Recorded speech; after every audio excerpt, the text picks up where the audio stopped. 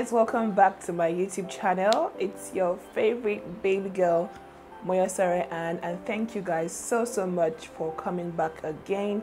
If you're a new subscriber, welcome, and if you're a returning subscriber, welcome and thank you. Today's video, let's go straight to the point. There's no need to cut corners, go straight to the point. I'm going to be reviewing the Fenty perfume. Now, when I unboxed this on my Insta story 2 days ago, my DMs went crazy, guys. They went crazy. Everybody was like, what does it smell like? How did you get it? Blah, blah, blah, blah, blah, blah, blah, blah, blah. Because we ourselves know that Nigeria is always the last place to get everything, and we end up getting things way past, when it's been launched or released, and we're just like the last people to always get on the bandwagon. But I have news for you, how to get things in 7 to 10 days from the US. Yeah, so if you want to see how I got the perfume, how I feel about the perfume, if I think it's worth it, keep on watching, and thank you. See you. Yeah. Okay, so first of all, this is the package. Okay, before we get into the package, I placed my order. It was looking sold out, and I don't know, I placed my order on the 8th, among the early access, somewhere in between that time. I placed my order way before the 10th, I think on the 8th or on the 7th, and the perfume was $120, and then tax was $9, so there was no shipping fee within the US. So I shipped to my cargo called Beltok Cargo. They're based in the US, and if you want them to ship for you, you have to sign up, and they ship.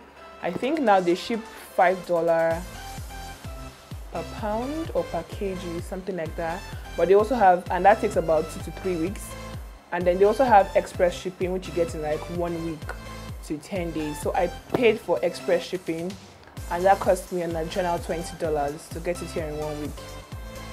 So in total, at the Nigeria, I spent $150 getting this bad boy here to Lagos, Nigeria. Can you imagine that? Anyway, so yeah, this is the package. This is the outer package, and when you open it, it says Fenty Skin, just like with Fenty, yada yada yada yada, and then some packaging paper. Obviously, I already opened this on Insta story, so it's not brand new or whatever. And there is the perfume, looking sweet.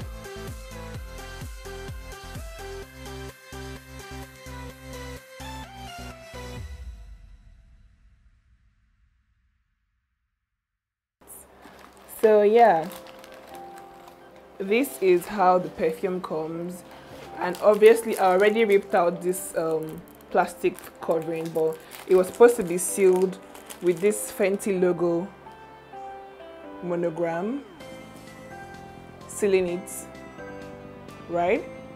With the Fenty logo monogram sealing it. But yeah, that's how it came. So let's rip out the plastic. Let's pretend like I'm just ripping it out for the first time, right? So let's rip out the plastic covering, and let's get right into the baby. Ooh, ooh, ooh, ooh. Oh my god, guys, she's so pretty, and I just like the contrasting blue color. It's not a color I would have expected. I expected an off-white or a very pastel blue, but this is what color is this? Turquoise? This is a turquoise blue color, and then you slide out. Come on, slide. I'm supposed to slide it out, right? Hold on. Okay, yeah, I was right. So here she is. This is the packaging, and then you slide out the.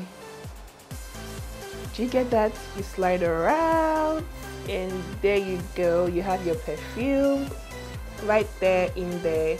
A very brown, golden, minimal, quite unattractive, if I would say so. It's not. It's just there. So this is the bottle up close, and obviously Fenty is monogrammed on the cap. It has a gold rim detailing. Really, guys, that's all there is to the bottle. So for $120 you get 75 ml worth of product, which is not exactly cheap.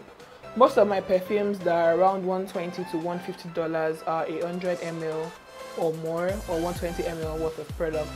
So this one being 75 ml is not exactly the cheapest thing, right? So the cap comes off. Yeah, pretty. I mean, yeah. Ooh. Come on, mama.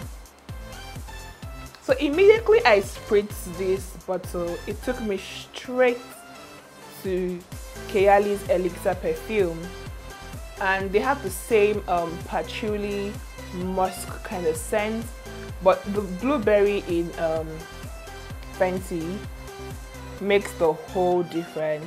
It has magnolia musk, tangerine, blueberry, Bulgarian rose, geranium and patchouli.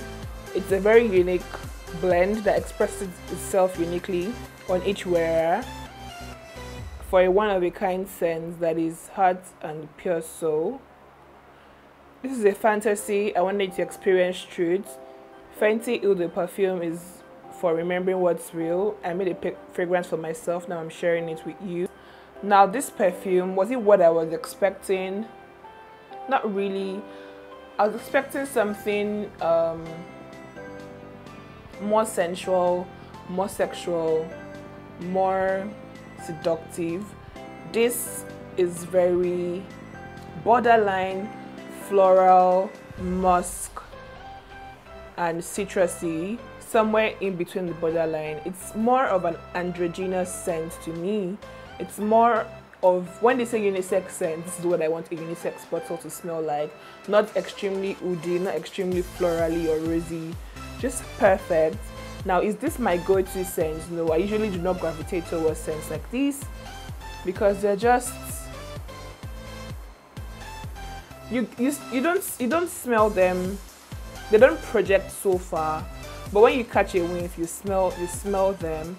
It kind of also reminds me of baby powder, of Johnson baby powder lotion kind of thing. They have the same citrus, musky, fresh baby's butt kind of scent. So I wore this throughout yesterday and I got about a good 6-7 hour wear. I didn't, like, if you leave the room and come back, you probably won't smell it, but if you go to that part of your body where you sprayed it or sniff around your clothes, you would get the smell. It's not exactly a head turning scent. No, it's not going to turn heads, but you're going to smell good. You're going to smell different. It's a very different, unique DNA. You don't get to see it everywhere. I can appreciate the blueberry notes in here, although I'm not a fan of patchouli at all. I kind of hate the way it smells like green grass. It's not my thing. I'm sorry, but I can appreciate the musk in here. It kind of makes it fresh, kind of, if I say so. This was a very safe launch from the brand to the fans. When we know that both male and female people are fans of Rihanna, are fans of Fenty Beauty, fans of Fenty Skin. So this is a very safe unisex perfume. Yeah, I think that people would like it. And it layers well with, I'll layer it with other really sweet perfumes to get a more sweeter scent overall. I'm not mad about the perfume. I wouldn't use it as a day-to-day scent. It's more of maybe meetings, maybe brunch, like occasions, not really date nights, but like just occasions, maybe weddings kind of scent. Yeah, and the perfume kind of smells the same way throughout. Like, it's not like starting off sweet and going musky, or starting off spicy and going soft. No, it's just like the same smell you get when you spray it. It just smells like that throughout the lifespan. Overall, I'll give it like a 6.5, 7. I feel like it's lacking a strong dry down, like a different dry down. Like if there had been some strong vanilla here, or amber, or sandalwood, it would have like changed the orientation a little bit. But with what we have, It's just, I mean, I don't think Rihanna smells like this, to be fair. I don't think this is when they say, oh, Rihanna smells so good, it smells like heaven. Nah, I don't think this is where she smells, or this is what she sprays to smell that good. Do I think you should buy it? Yes, because you will have nothing like this in your collection, trust me. You know, sometimes you get some vanilla rose perfumes and you're like, I can easily dupe that, I can easily mix that. No, you cannot mix, you can't achieve this with anything that you possibly own.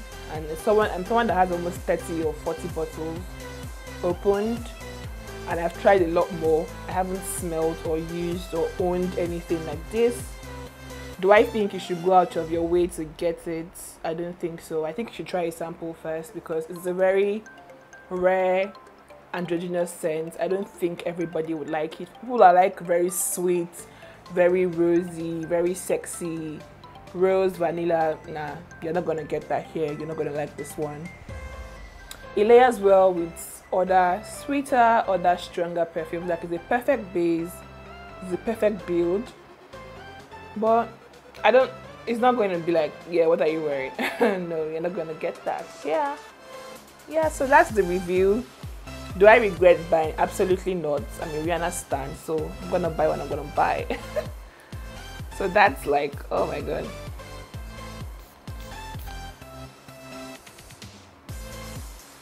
Yeah, I'm not mad about the perfume all in all. I just think that a good base would have made a difference. Yeah, thank you guys for watching. Thank you for everybody that requested. I hope I have answered you guys now. Don't forget to subscribe, like, comment, share. Let me know if you'll be getting this perfume based on my review. Do you think it's a must-have, or do you think you just pass on it and wait for another launch? Let me know in the comments down below, and I'll see you guys in my next video. Bye.